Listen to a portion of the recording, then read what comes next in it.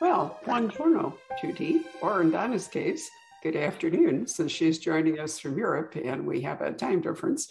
And that's sort of the sum of my great Italian to start this off. It'll And get you a coffee anyway. I'm really delighted to be spending another hour with Donna Leon, one of my favorite authors. And I have, for proof that I have followed her entire career, I went and found in my own library both my American and British copies of Death at La Fenice, which was her first mystery for Commissario Guido Brunetti. And it was a revenge novel, but set. I think that's a fair statement, don't you, Donna, to say it was a revenge novel? Yeah. And set in Venice, and La Fenice is Venice's storied opera house. Unfortunately, it burned down some years ago, and so the current La Fenice is not the one that we tend to think of. When was the original La Fenice built, Donna? 1712, maybe. And it burned down, and then it was rebuilt in the 18th century. And that was the one that burned down in 90 something, I think. Yeah. And now it's been restored. Did they bring it back to the way it was, or is this an all new building? No, it's some of the walls are original, but it was completely gutted. It burned for a long time, and it was a combination of incompetence and the unthinkable. They had drained the canal and back of the theater. So when there was a fire, the fireboats, which usually are in the canals, they couldn't get there. And so the firemen, they were really quite valiant, I must say. They got to within a half a city block of it, which was as close as the fireboats could get. And the firemen went up on the roofs with the hoses and stood on the roofs, but it was hopeless. They had a helicopter that was dropping, I think, 1,000 liters of water a pop on it, but that didn't help. It burned to the ground. It burned all night. And I could see it from my window. I could see it from my living room window. So you were still living in Venice when that happened? Yeah. Oh, yeah. And when did you move to Switzerland? I moved about 2 or 3 years ago. But it had become increasingly I won't say unpleasant, but it had become increasingly not pleasant to live in Venice because there were 50,000 of us, 50,000 residents, and 30 million tourists. And when you work those numbers, it's Oxford Street on Christmas Eve. Every day. It's a real fishbowl, and that's been true of cities like Barcelona. And then the pandemic, I think, gave citizens a chance to sort of reclaim their cities when travel was off. And one hopes, I think Venice, if I recall right, has taken the step of moving the cruise ships out of the city. There's a terminal now. The tourists are still there because they come in, but the big ships, it's really bizarre to be in Venice and one of these giant ships would come in and dwarf all of the architecture that you were there. They'll be back. If they're not back, they'll be back. But because the city administration says, we can't have these big ships, so they want them because they bring money. Well, that's the draw, is that, it's a big economic thing to have tourists, but hard on residents. In any case, you travel back and forth to Venice, which we're still in Venice with Guido Brunetti. And as this book is really, in many ways, a delve back into Guido's past. And I really enjoyed that, Donna, because the woman, Elisabetta Foscarini, who kind of kicks off the plot, as somebody from Brunetti's childhood, a woman who he thought was kind to his mother. Yeah, who Brunetti's mother seems to become more and more important in the books as he gets older. I think that as we get older and we become our parents' age and begin to see things as our parents might have seen them, with just a little bit of wisdom and a little bit of tolerance and a little bit of understanding, more than we had in youth, I think we think more about them because we now, in a sense, are becoming them. those deep-rooted ideas that we have, those deep-rooted principles that we have, I think they come back more strongly when we're older. Maybe only because we're weaker, I don't know. And this is happening to Brunetti. So when this woman from his past, who knew him 50 years before, 40 years before, pops in and asks a favor, he remembers her mother, and her mother was good to his family. And so he feels a profound obligation to help her. He never really liked her very much. And he doesn't like her very much now because she's not a particularly likable person. But he will do what he feels he has to do out of the sense of loyalty to his family. So even at the beginning, the dynamics are very confused. Well, they are. I misspoke because Elisabetta is actually roughly the age of Brunetti, or slightly. She was slightly older, wasn't she? Yeah, she was 2 or 3 years older.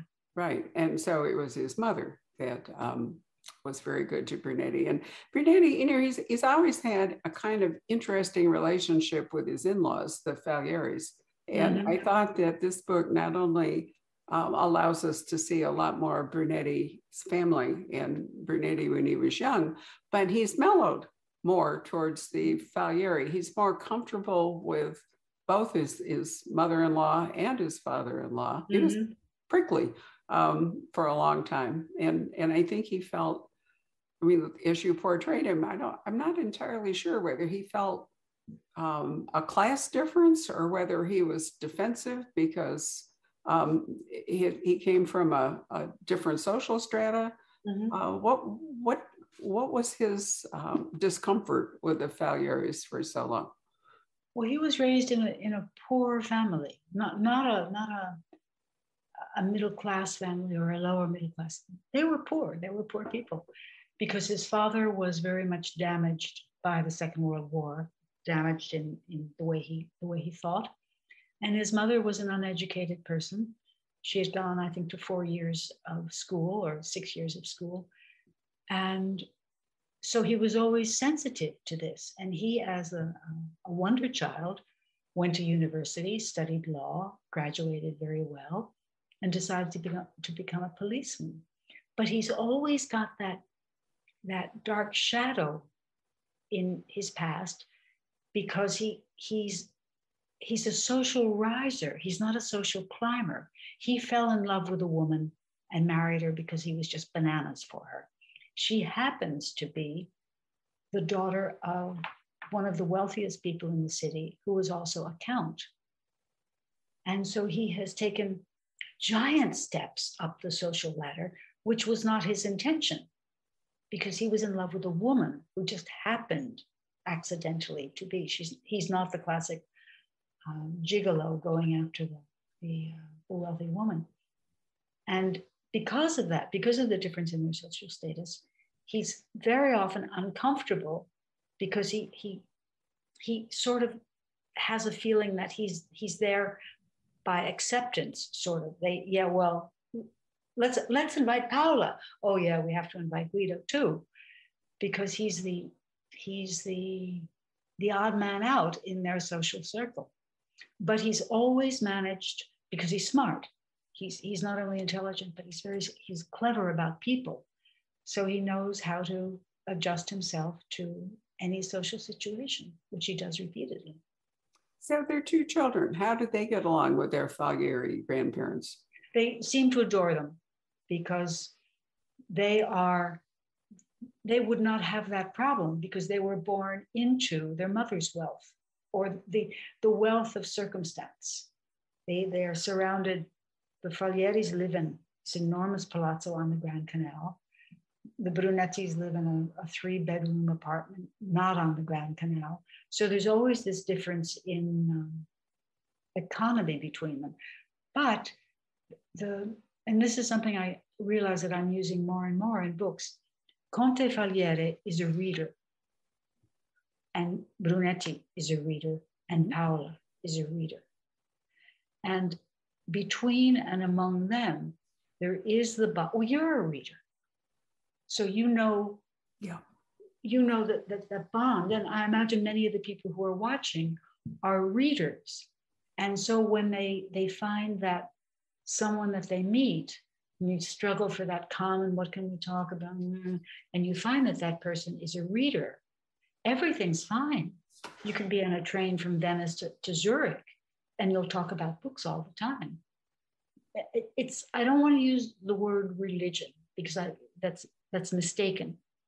But there is a kind of, in my experience, there is a kind of unity among readers. It's as if it's a secret club, and you find someone and they say, yeah, but have you read these? I just read this fabulous. And if someone says, yeah, I read it too, isn't it great? Particularly, and then you start about the scene, the gambling scene or the horse race scene, and all of a sudden you've bonded with someone you never met before. It is absolutely a community in the same way that you and I both, love opera and belong to kind of an opera community. I think those people are a little bit less stable. You think so? Okay.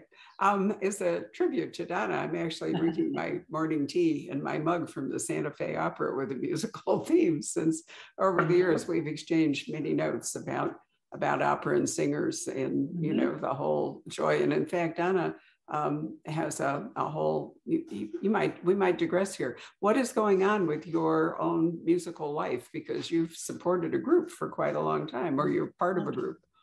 No, I've supported them. First, Il Contralto Barocco with Alan Curtis, my late friend Alan Curtis, and now Il Pomodoro, which Monday is giving a concert in the New Philharmonie in Hamburg, which is one of the most acoustically fabulous buildings I've ever been in. Yeah. It's Joyce DiDonato's new Eden project, which is musically fabulous. I haven't seen it, but I went to the recording. And I've heard Joyce sing beautifully for 20 years, but this disc in this program, I know the disc is sensational, and I'm hoping that I'm sure the program will be the same on Monday night. Are you going to Hamburg to listen to it? Yeah.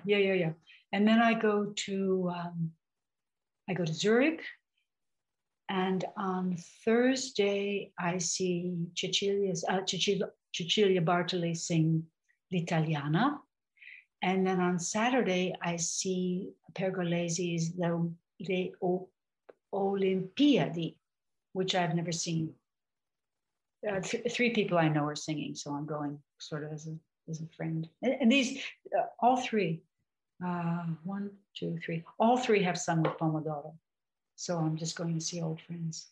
How absolutely wonderful that things have eased up so that you can return to your musical life, because it's one of the big reasons you live in Europe, is that you have access to all these wonderful singers and productions. When we were in Hamburg, I think it was 2019, right before, no, it was 2018. We went to visit that marvelous building where and unfortunately we weren't able to see a performance. It was sold out, but we did take a tour of the building and the theater. And so you could kind of imagine it, but it's an amazing structure, I think. Yeah, it is. I find it very beautiful. There's no building like it anywhere. No. And the acoustics are sensational. They really are. A big theater and a little theater. So the acoustics, the music has two chances. If it's a small ensemble, it could go into the baby room. And then if it's a grown-up ensemble, it can go into the giant hall. It's just sensational. And Joyce is singing in the big hall, which is enormous, but she'll fill it. She'll fill it vocally. I'm sure she will. One of the other things about it that's wonderful is it's right on the water, so it has a little bit of Venetian. And actually, the Sydney Opera House does the same thing, doesn't it, Donna? Because the Opera House is boutique, and yet the Symphony Hall, everybody thinks that the Sydney Opera House, the big structure, is the Opera House, but it isn't. It's the Symphony, and then the opera is much smaller and has benches en banc like Drottningholm or something. So, it's not, I wouldn't describe it as super comfortable.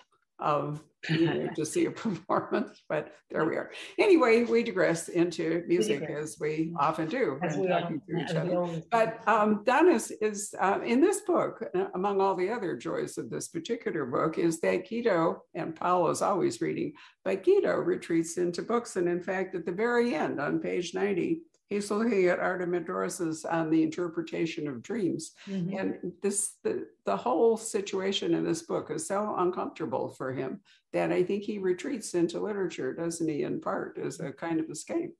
Yeah. Oh, also, he's always reading what I'm reading. And I read a review of this book 4 or 5 years ago, and I bought it. I loved it because I don't believe any of this stuff about dreams. I don't think they foresee or they talk about the bad. In fact, one thing that fascinates me about dreams is that today, when people talk about their dreams, they talk about the way they're bringing back the past memories. My psychiatrist interpreted my dreams, and he said that this meant that when I was 6, whereas in classic times, people interpreted dreams to be about the future. They were magic indications of what was going to happen. So if you could interpret the dreams properly, and the interpretations are wildly different from all this Freudian stuff, you would know the future. Whereas with Freud, if you understand the dreams, you would understand the past. And I find this a fascinating difference between two cultures and two mindsets. Indeed. And, I meant to haul us back to the conversation about family, because thinking about when I asked you about if Guido and Paolo's children got along with the Falieri's, I also remember that before Guido's mother died, and she was in at one point in a institution, whatever you want to call it, that Guido's children were very fond of their maternal grandmother and spent a lot of time. She lived with them for a while, right? Until she eventually had to move to care and then eventually died.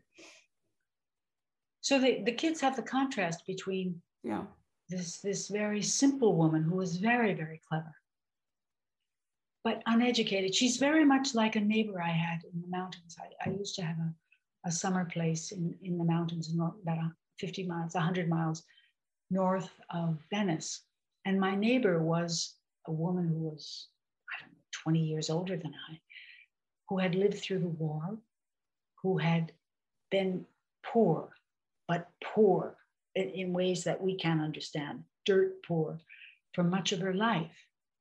And she had to go away from school when she was in the 4th grade because the family needed, and this was before the Second World War, because the family needed her to work in the fields because everything was done by hand and her family was a farming family. So she left school at 4, in the 4th grade, but she never read. She read La Voce del Popolo, which was the church's little 4-page brochure that came every week, and never read anything, didn't watch television much, but she was just smart about how to get through life. And I admired her enormously. She was an extraordinary woman with a 4th grade education. Well, over the course of the books, because you've taken us on a journey through the life of Guido and his family. We have had people like Guido's mother be in the book, and her life changed, and then eventually she's died and left us. The children are growing up. The Falieri's are getting older. And in this particular book, and we can talk about why it's called Give Unto Others, but not at the moment. I think the problem Guido faces, the real problem he faces is where does his loyalty lie? And can he, as an official policeman, as a commissario, can he actually take on doing an investigation that's really off the books, that would be essentially more like that of a private inquiry agent? And can he bring in his usual cohorts like Signora Elettra, Yeah. or, and then there's the evil Lieutenant Scarpa, who, is always off there being, I'm never sure what Scarpa's game is, where his I haven't loyalty figured it lies. out. I haven't figured him out. I put the black finger on him. He's a bad guy, but he's never done anything bad. He's sarcastic. He's disrespectful to his colleagues. Pata adores him. That's always a black mark against anyone. But even with Pata, this interests me more because Pata has so much more presence in the books. Pata has never been a bad policeman. He's never taken a bribe. He's never done anything really dishonest. He's just the boss that we all had most of our lives. He's pumped up. He's self-important. He's lazy. He always wants all of the gratitude and all of the praise for whatever good happens. Who hasn't worked for Pata? But he's not a bad guy. And yet, I think people who read the books, when Pata comes, they see the Simon Legree top hat and the cape. But he's never done anything bad. And he adores his family. He adores his kids. He'll do anything for his kids or his wife. But he's not really a policeman. I mean, he's really a politician, in a policeman's role. And that's what's infuriating, is that he's much more interested in his image and in the politics of the office than he is. And, that's been portrayed in various crime fiction, what do you do with the policeman who's more out-facing than, than he is actually interested in the job or determined to climb a ladder, although Pata has been basically in the same position, hasn't he, throughout the series? Yeah. So he hasn't advanced up the, up the ladder to some, like, he's not the Minister of Justice or whatever it might be. That's sort of the situation in the book that I never realized that 30 years later, I would still be writing these books. But there's a certain evolutionary slowness. Evolution has been slowed down in these books because nobody's getting much older. Because I can't let them be, because they started out in middle age. So they don't have, if Brunetti had been 15 when I started the books, great, it would work now. But it's very much like, what's her name did? ABCD. What was her name? She died a few years ago, unfortunately.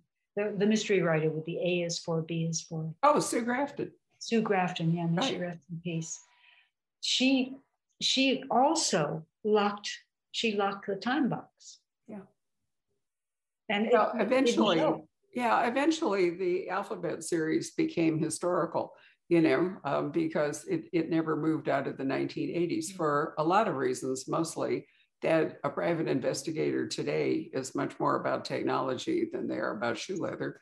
And Sue wanted Kinsey, to remain the kind of private investigator that we all knew back in the 20th century.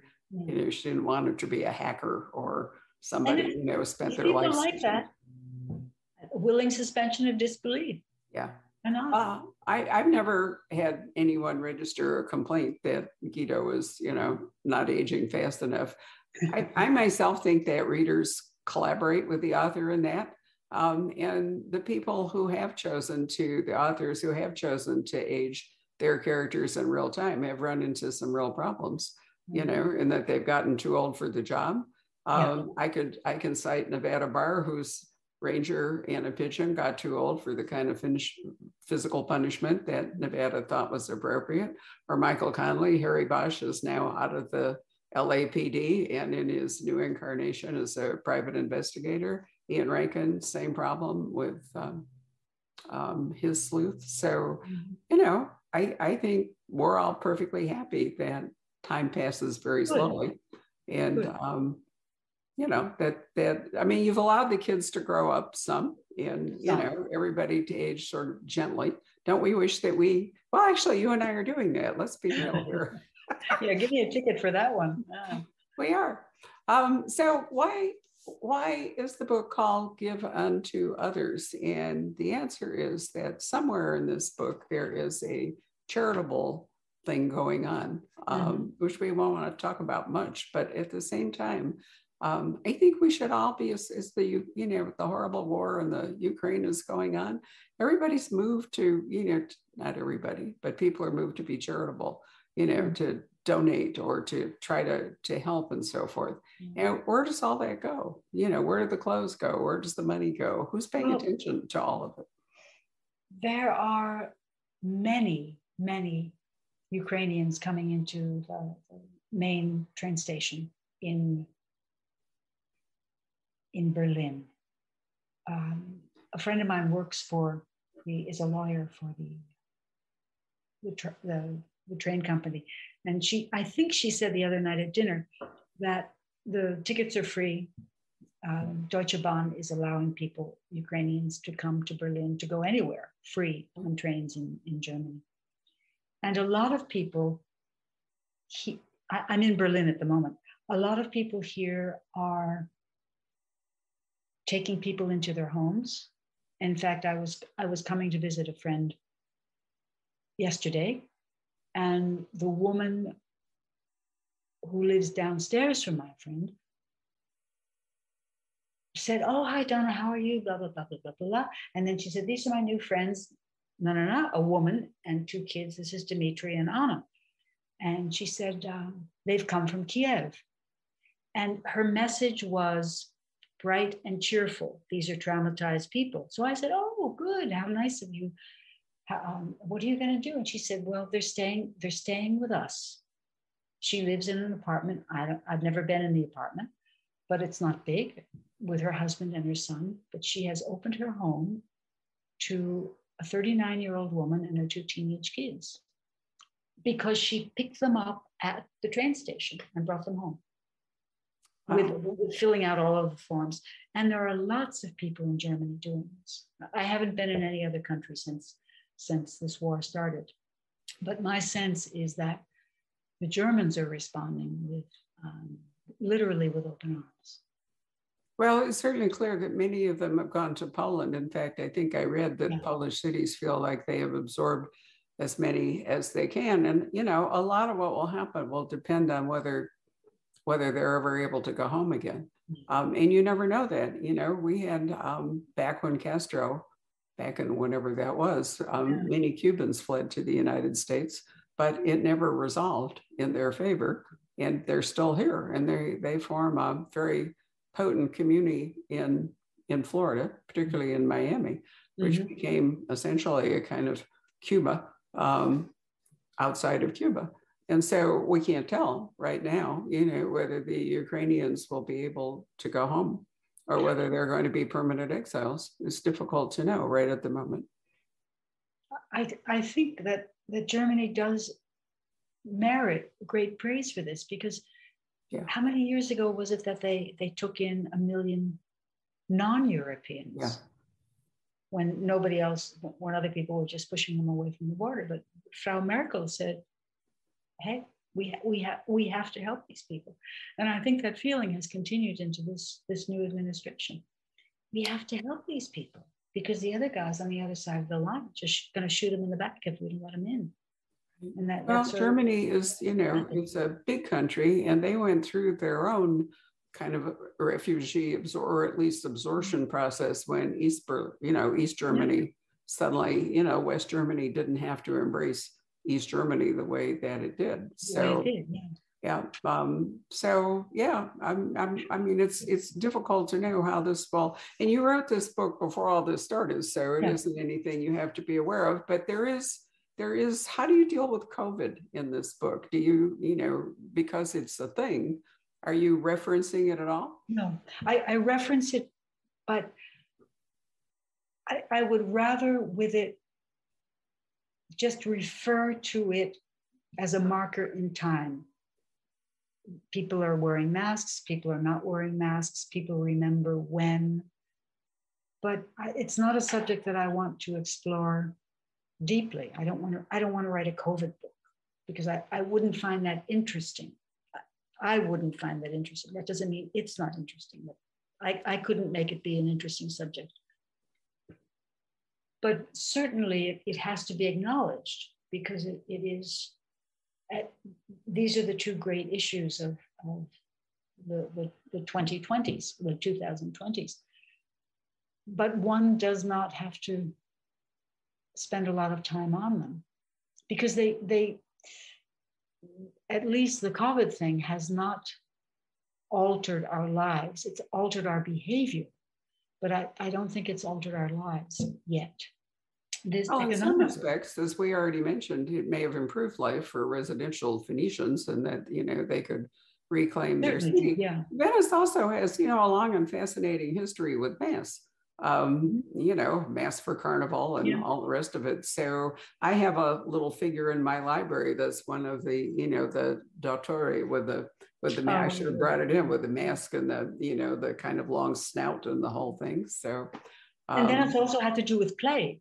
It did. Because they had the plague here often. Well, I think it was interesting that, the mask was sort of an attempt to do what the COVID masks are trying to do. It was kind of an attempt to shield the wearer from. Yeah, it was. It was. Yeah, from germs. I think it was successful in some cases. Yeah.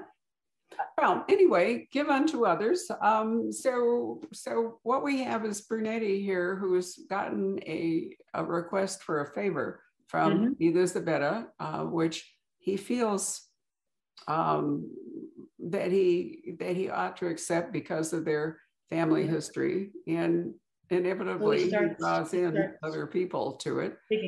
What was her original request for a favor? We can at least mention that, although we don't want to unravel the whole plot here and spoil the book. Well, she's concerned about the behavior of her husband and she's worried about her family, and she's legitimately worried. I mean, she's really worried. She's not pretending to be worried.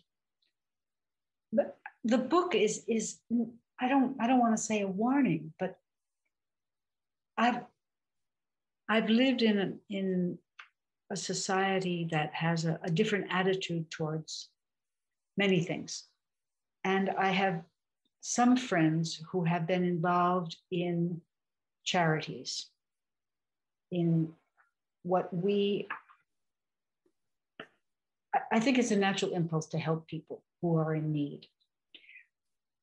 I think it is also a natural impulse in some people to profit from that as much as they can.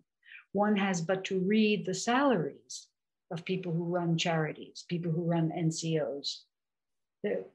You wonder why they're getting a couple $100,000 when what their purpose is to give money to poor people. It seems to, a friend of mine always said that foreign aid was a process by which poor people in rich countries give money to rich people in poor countries. Wow. Isn't that nice? It is very symmetrical too. Poor people in rich countries give money to rich people in poor countries. And I think that is somewhat true, that much of the money that is meant to go to a specific recipient who is in real need gets sidetracked. The Turks also say, a man who touches honey licks his fingers. And I think we respond to these two aphorisms with some strength because we realize that there's a certain inconsistency in the way much charity is dispensed in the world. Well, much of it comes back to the lack of supervision or lack of control. That the impulse to give it is wonderful, but the oversight can be really weak. And I don't know, do you think it's fair that there's kind of an assumption when reading about Italy that there's going to be corruption? Do you think that is an even fair emotional response? I think it's exaggerated. Because one thing about that I have noticed after living in Italy for decades is that about some things they aren't hypocrites. And many other countries veil themselves in the mask of charity but they're also corrupt. One has but to read the newspaper about, look, and an example would be London. Billions have been coming into London for the last years. And only now do people wake up and say, oh, good heavens, this money is stolen from the Russian people. How could this be? How could we have let this happen? You didn't let it happen. You encouraged it. You changed the laws so that people could bring stolen money into England. And now this is the kind of hypocrisy that Italians don't engage in, because they just say, oh yeah, well, okay, you were taking bribes, big deal. Whereas it's this lily white protestation of innocence, not only on the part of the English, but on the part of many people, many representatives of many countries, who now say, oh, good heavens, have we been allowing these Russian oligarchs to take billions out of that country? And the answer is yes. And you've loved it because you've been taking a percentage. Well, if you look at the assets of Abramovich, it was an article in the New York Times this morning. I mean, he has his own, Boeing jet. He has super yachts. He has all this other stuff. Mm-hmm. Where did all this money come from? He certainly didn't inherit it. Yeah.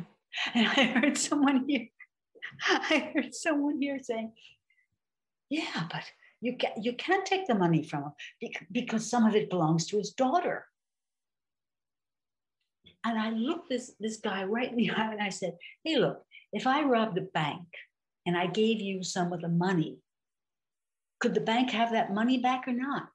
Does it become your money because I gave it to you? The thinking on this particular subject is so bizarre. Well, much thinking on any subject I find in the world today is bizarre. In your last book, Transient Desires, you wrote about another community that could have used a lot more inquiry and supervision than it got. And so here we are with this one. But let's go back to Elisabetta and her daughter, because one of the fun things that Donna and I have been talking about before we started this are our mutual love for dogs. Mine are locked out, but may join us at any moment. And so Elisabetta's daughter is a veterinarian. Mm-hmm. And how does Elisabetta react to that, to her daughter and to her daughter's family? Well, she's worried about her daughter because she doesn't really know what's going on. And I think that this menace that hovers over people in the book is upsetting to the people who love the people who are menaced. And when there is a break-in at the veterinary clinic, the mother is, of course, at least a Brunetti, deeply concerned about this, because one of the dogs was hurt. Luckily, her daughter wasn't there, so her daughter wasn't hurt. But this shocks her. And I think as well in the book, there's a certain amount of shock in that people very often are not what we want them to be and expect them to be. And I think very often when people behave in a particular way, speak in a certain way, and are convincing, we are astonished and very disappointed when they turn out to be something other. And I think that in the world of finance, certainly this is, how many times do we have to be told the same story before we realize that when a man touches honey, he licks his fingers? One of the tragic figure in this book is really the Admiral. And he's about 80, actually he's my age, so I'm having some trouble with that. But anyway, and he is suffering from dementia. Or Alzheimer's, whatever it is. But in any case, gradually his mental faculties are being compromised. He has a son who is looking, really loves the old man and looks after him. But because this gentleman is both powerful and heroic, and yet not able to really manage his life anymore, he gets sucked into this. He's the one person that really there shouldn't be any fallout to affect him, because he's kind of an unconscious player, whatever you want to call it. He's And an manipulated honorable into man. it. He grew out of a real person whom I don't know. I have a friend in Venice, a good friend, who is 88 or something, but in great shape, runs around. I was at her place for lunch with some friends, and there were photographs, old photographs of military officers, Italian, with beautiful white, and one of them was with Haile Selassie. And I said, who's this? And she said, oh, that was my grandfather. He was the naval commander at the time. And she started talking about her family. She was Sicilian, she is Sicilian, and Venetian, half and half. And I had this image of a piano covered with silver framed photos of the guys with the white uniforms, with like the Russian generals, this medal and this medal and this medal and this medal. And I couldn't get rid of that. I've always found naval uniforms the most beautiful because they're white. And then with the pith helmet and the little emperor and this towering figure of the Miraglio, he was an admiral. And I thought, when I saw him, I said, he's got to go in the book. I have to use this. But I asked her if I could use the photograph of her uncle. It was her grandfather, in a book, and just to write about it. And she said, oh, she'd be very pleased. So I put her in the book too.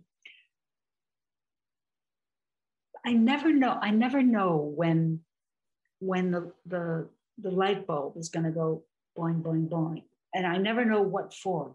I never know when I'm going to find something that I know a book is in there, or a character is perfect for a book. It changed, of course, because her grandfather was lucid to his last breath. I will remember forever the shock of those photographs and knowing instantly what they were. But for them to be the grandfather of a friend was remarkable. Well, Venice has a storied maritime history. But last time I was there, we went to visit, it's no longer, well, I guess it is, the Arsenale, which is the Venice ruled the sea really until Constantinople fell. And then the trade route shifted. But for a long time, the main axis of trade between Asia and Europe went to Constantinople and then up the Adriatic to Venice. And once the Portuguese went around Africa, everything changed and we moved to a different design. But if you sail around the Eastern Mediterranean in particular, a lot of it was ruled by Venice or policed by Venice. You find it everywhere. You find, archaeologically, you find it everywhere. And I think that this is part of the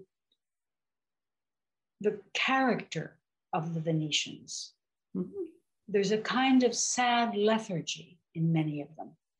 But if you think that for hundreds of years, you were the boss, you ruled the world economically, and they didn't have to fight for it all the time. They fought for it much of the time, but they didn't have to fight, and they usually won until the end, until the Ottomans defeated them. And to have ruled a small, we're talking a lot, a teeny number of people, they ruled the world peacefully with their trade ships, not with their warships, although they had them too. And then to sink into being Disneyland. I think at some level, it has to affect them as a people. I've always found them very funny, very generous, very polite, but there's always, in my dealings with them, there's always an element of sadness at something lost. They lost the world. That's reason enough to be sad. It's an interesting thought about how the British have coped since World War II. I think it's less sadness than belligerence, but maybe a combination of both. And maybe we are, as a nation, going to be facing that as we move into the 21st century. The rise and fall of empires. I'm sure that the Romans in the 4th century AD felt a lot differently about Rome than they did, say, in the 1st century AD, when it was it did rule the world. So there are many, many elements in this wonderful book. But I'm gonna ask Donna. We exchanged a couple of emails, which I love. I want to go back to dogs. And Donna is very fond of a book about dogs, and that's such a great story about you and the book and the author. I wish you'd tell it, because I thought it was wonderful. I was at dinner at the home of an English friend of mine who has dogs, 2 dogs in Venice. And the other guest was someone named Ruth Fogel. When we were introduced, I thought, I know that name. Come to find out that Bruce is Bruce Fogel, the author of The Dictionary of the Dog, which is a book that I had for 15 years and adore. It's my comfort book. Oh, look at this. Oh, look at that. Because I'm a dog crazy without a dog. And then at dinner, he explained that he had come back because our mutual friend had taken one of her dogs who needed to be castrated to the local veterinarian, and Bruce had gone along. He is Mr. Vet in England. He is the most famous veterinarian in England. And he looked around, and Romilly translated when they were talking about what to do and when to do it.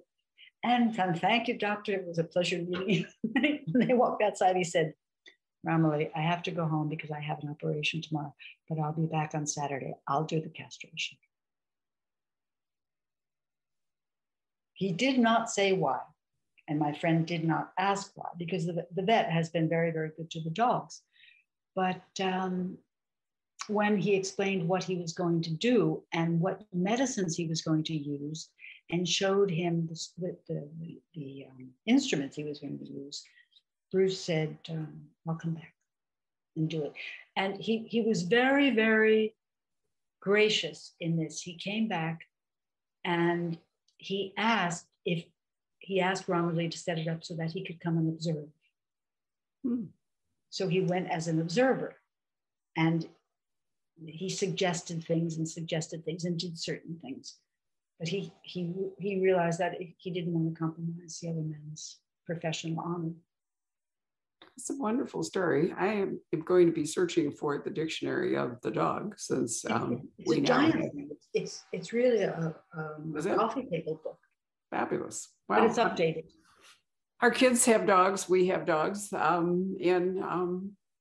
bring a lot of joy to your life, even as I'm mopping up after the little girl who has a disease called diabetes insipidus, which means she can't control her intake and outtake of liquids as well as she could. And she has to have pills every day, which she loves. So she gets them in a little treat. So, it's not like it's a hardship for her to take the pills. Does that stop it? Sorry?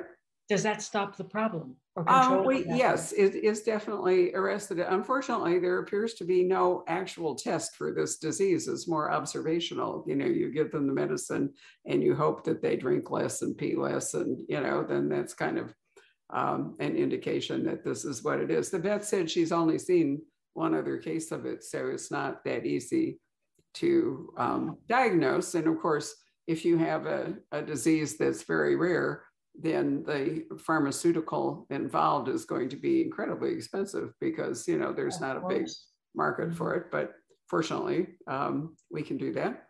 So the good news, as I said, is she loves taking the pills. So it's like an extra treat. So it's not a hardship for her. But if you take in a dog, I think, or any pet, you really, I think anyway, you're obliged to give them the same care and love and whatever as you do a child. You can't just take them in and throw them back out if they are defective. So good or bad, you have them. Yeah, so there we are. I think this would be a good time to call Patrick back and see if we have any questions from the audience. I did forget to say that we do have autographed copies of Give Unto Others. Donna apparently signed many, many sheets. And so we have those. And we have British copies coming that Donna's going to be signing in London for those of you who are interested in that. I am, because I collect Donna from the beginning in the British edition. But anyway, we have choices. So that's wonderful. Patrick, any questions? Yeah, there are some questions. And thanks to everybody for watching on Facebook and YouTube. We always appreciate it. LJ Roberts, our old friend, she says, she asks, do we know how Brunetti and Paula met and got together? Yeah, he met her in the library. They were students at the university, and he bumped into her or knocked a book down out of her arms mistakenly. And he looked up and he was in love. A coup de foudre, as we say in a different language, right? Yeah. Yeah. As simple as that. Yeah. Let's see. Okay. Josephine would like to know, how did Donna Leon deal with the Italian political system? By ignoring it. Because I'm just looking at the same politicians I was looking at 20 years ago, and or 30 years ago, 40 years ago, and very little has changed. And so I read the headlines. I read the Gazzettino every day. I read La Nuova Venezia every day. But the other papers, I simply read the headlines. I can't stand it anymore. I really can't stand it. I can't stand some of the people who are representative of, not of the government. Yeah, they are. Salvini is a representative of the government. I cannot stand anymore to look at them or listen to them. So I'm sort of in a coma to see what happens, and I'll wait until what happens next. All right, let's see here. You've discussed this a little bit, but somebody's curious about what took you to Venice in the first place, and maybe how long you lived there and some of those details. Okay. I went first as a tourist in the late 60s, and I was like Brunetti in the library. I bumped into Venice and I was in love. And then I started going back. I was lucky enough to make a real friendship with two Venetians, both jewelers, a married couple, who are still my best friends. After 50 years, more than 50 years, we've been friends. And so I would go back to visit them, and I acquired many friends in the city. And then finally I think it was, and I was back in Venice at least once or twice a year from all during the 70s. And then in 80, I think it was in 80, I decided that I'd stop being an academic mercenary and traveling around the world teaching. And I moved to Venice with no job, with no home, and I got lucky. You got lucky in what sense? That you started writing or you got a job? No, I got lucky that I got a job. I found a job teaching at an American university, so I could live in Italian and work in English. And then I got lucky because of the books. And I take no credit for either. It was just, I bent down and picked up the lottery ticket and was a winner. What inspired you to write Death at La Fenice? I mean, it's a mystery, but not really a mystery. I mean, I'm not sure that your books should have any sort of, well, I am sure that your books really should not be categorized in any way because they're so embracing of so many things. But, La Fenice, there was a murder. So presumably. I had a conversation with a friend of mine who was conducting there. And we started talking about killing another conductor. And I thought, oh, wow, what a great idea for a murder mystery. I wonder if I could write a murder mystery. So I wrote a murder mystery. And it got published. But it was never a dream, an ambition, a longed for goal in my life.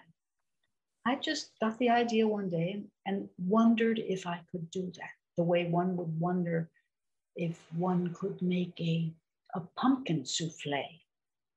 And so you've seen them, you've eaten them, you watch people make them. Okay, let me try to do it. And I did it and it worked. Well, it was successful. So did you then, did you expect to continue writing another book about Brunetti, or was this? No, it was a one-off. No, right? But then HarperCollins, I think it was, asked for a second book. And I said, yeah, sure, why not? And then they asked for 2 more. And then it was too late to say no. And I just got into the habit of writing a book a year because it was fun. And it remains enormous fun to write these books because, as I suppose is evident, they have become, in a sense, more unhinged as time passes.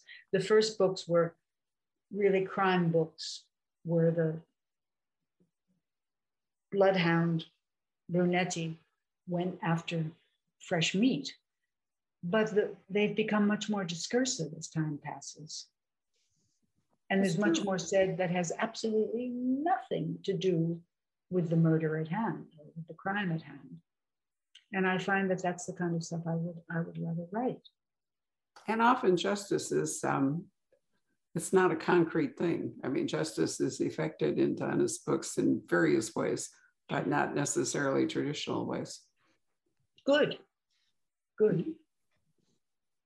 So, Patrick, any more? Well, it was interesting you said that you went into it with as if you were going to make a pumpkin souffle, and not too many people kind of make a career out of making a pumpkin souffle. That's lasted 30 years or however long it's been. It's very big. Yeah, that's such a great answer. Lots of eggs. Yeah. Can you talk a little bit about, I know you obviously read widely and draw from all sorts of different places in your writing. Are there writers that you go back to again and again for inspiration? Yeah, I am at the moment. I am rereading Trollope. I'm a crazy Dickensian. I adore Dickens and think that he is one of the great English novelists. And in the midst of that passion, which lasted for years and years and years, I sort of ignored Trollope. But 2 or 3 years ago, I said, well, maybe. And I just finished Barchester Towers, which people usually read when they're 19. And I was knocked down by how good Trollope is. One of the things I like very much about him is that he understands women. And Dickens doesn't. Dickens doesn't have a clue. I think this is his great handicap, that women have to be virgins or whores. That's the dichotomy in which his feminine characters are forced to exist. But Trollope understands women, and he writes like an angel. And I haven't been in an English language bookstore for more than 2 years. I don't buy books online. I buy books in bookstores. And in 2 weeks, in 10 days, I am going to London. And my hotel is right around the corner from John's bookstore. And I'm putting down my suitcase and going to the bookstore. I feel like I've never done drugs, but I feel like a drug addict who hasn't had any cocaine for 2 years. And I'm going to the cocaine store in 2 weeks. And I have a second bag to take books back in. It sounds absolutely wonderful, Donna. I'm sure you will love it. I don't know if you can remember, but years ago, and unfortunately it hasn't held up all that well, there was an amazing dramatization of The Pallisers, which is Trollope's, great saga with the Duke of Omnium and so forth. Is actually Derek Jacobi got his start in as Lord Fawn in that series, and I absolutely loved it. We tried to watch it again recently, and it doesn't. The production values are so poor compared to how it is today. But I remember being so gripped by, that whole. Gripping. Absolutely. I mean, you can read the Eustace Diamonds separately, but I think Trollope was amazing, and he wrote every day before he went to work. I think it was at the post office, wasn't he? The post office. Yeah. So he was an incredibly prolific writer, but managed to do it all while maintaining a full-time job. So you talked about production values. About 2 years ago, I discovered on YouTube I, Claudius.